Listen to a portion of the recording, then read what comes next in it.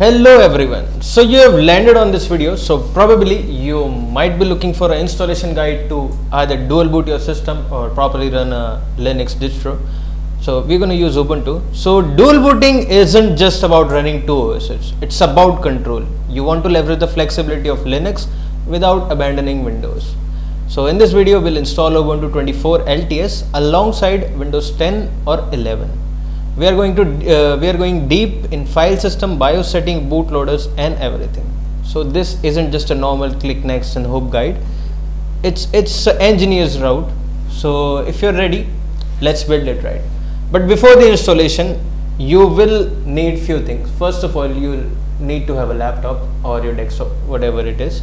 Another thing is you're gonna need a USB drive. The minimum requirement is 8 GB pen drive, in which we are going to load the operating system, right? So there's one trigger warning: backup all your important data before the installation process because it might go wrong or not. So it's good to have a backup plan, right? Before going into each and everything, let's do two things. I'm gonna open my browser and I'll search for Ubuntu here, and on the official website we can just download Ubuntu. So this is the official website of Ubuntu, and now we are going to download Ubuntu ISO file from here.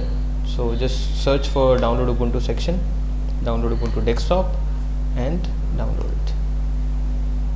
So it's going to perform automatic download, and yeah, it's downloading in the background. Let it complete in the background. And another thing which we are going to install is Rufus.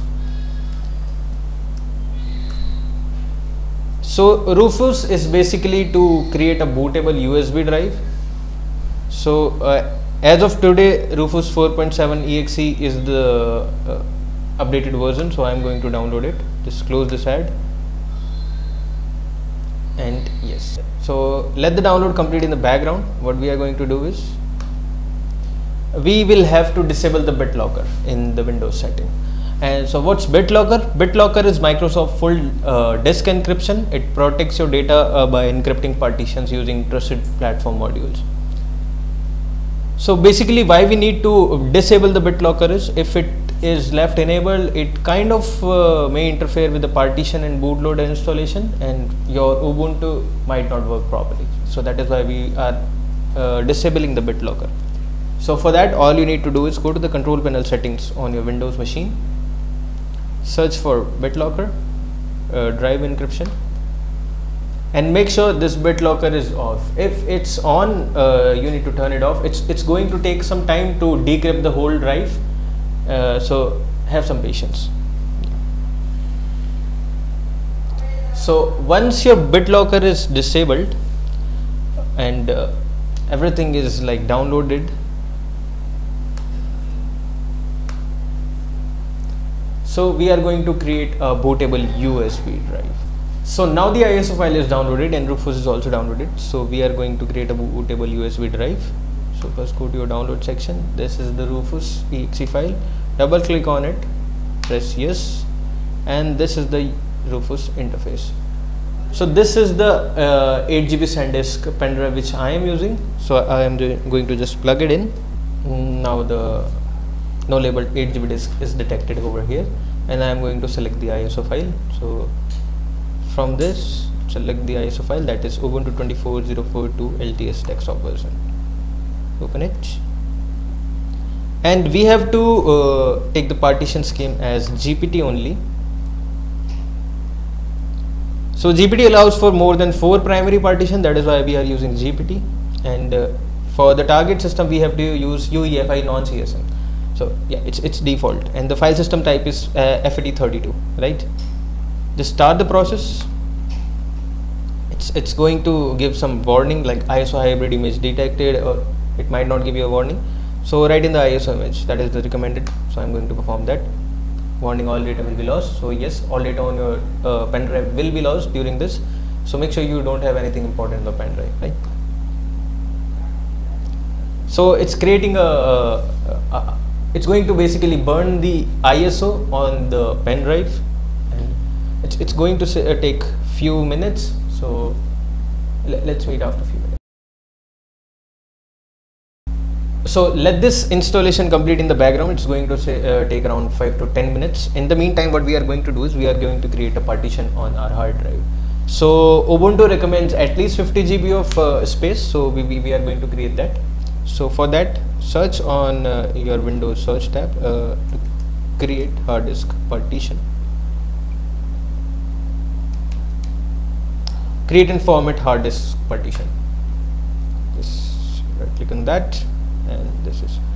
So basically I have 97.66 GB of unallocated space over here. If you don't have it if you don't have it, so you will have to shrink your volume and create a 50 GB of space. So I already have it, so I am going to just create a new sample volume here. So from next, and it's going to be mod everything in empty anti-fs folder. Next. So make sure the file system is ext fat. It can like during the installation of Ubuntu we are going to change it to ext4 because that is the file system Ubuntu is using, and NTFS is the file system which Windows is using, right? So let's perform a quick format and create the drive over here. Let's finish the process. So the new volume for 97.66 GB exFAT is created, and same can be reflected over here. So yeah, this is 97.6 GB of the free space, right? And we'll wait for this process to complete. We'll be back shortly.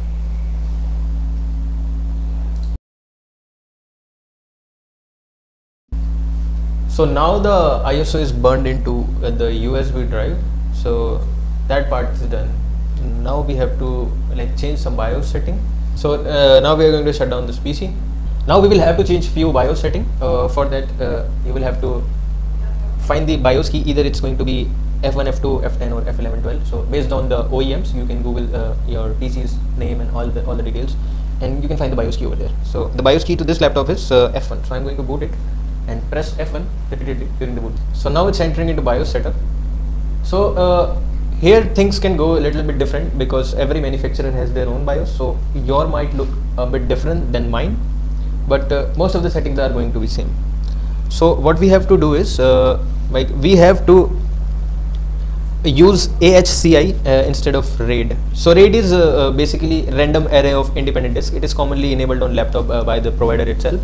Maybe on Intel processors. So but Linux inbuilt does not have the capacity, or I would say native environment to support RAID, but you can after the installation you can set up your RAID and all that.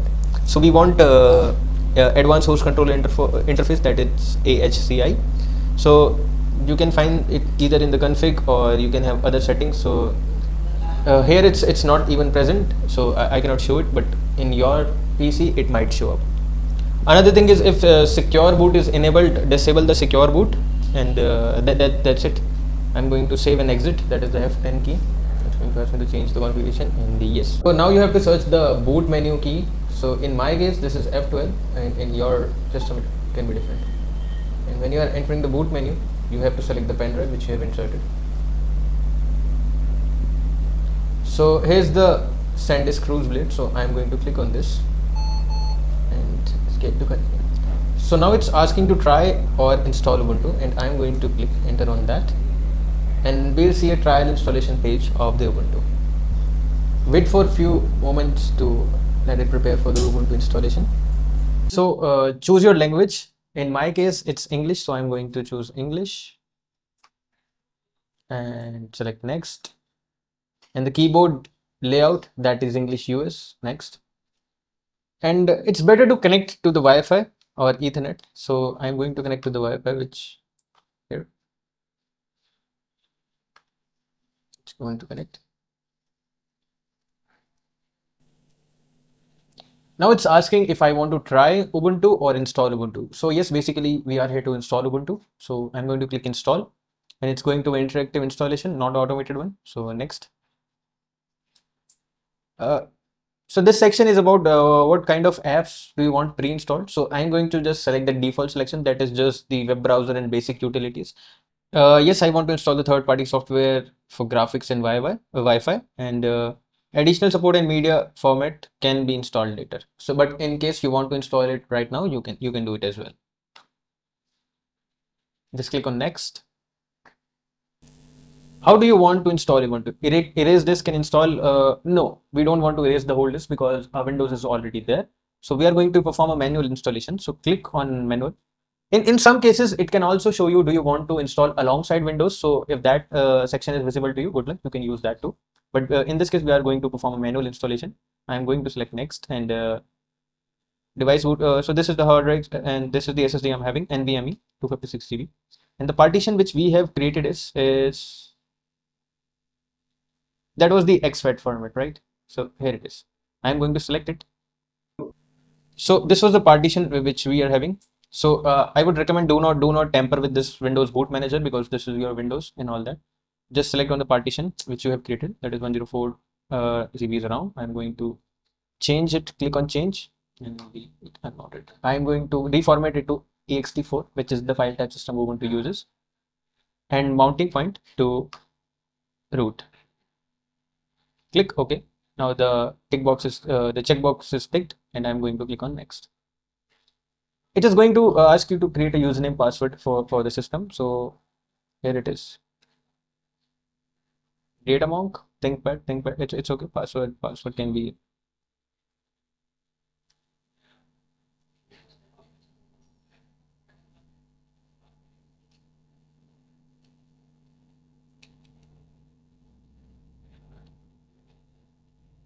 Make sure your password, both the password matches, or it won't let you proceed. Yes, click on next.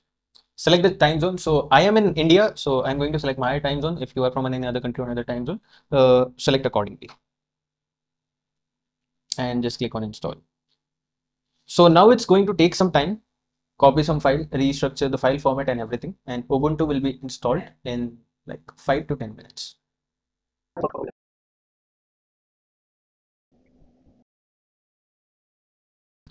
So now the installation is complete.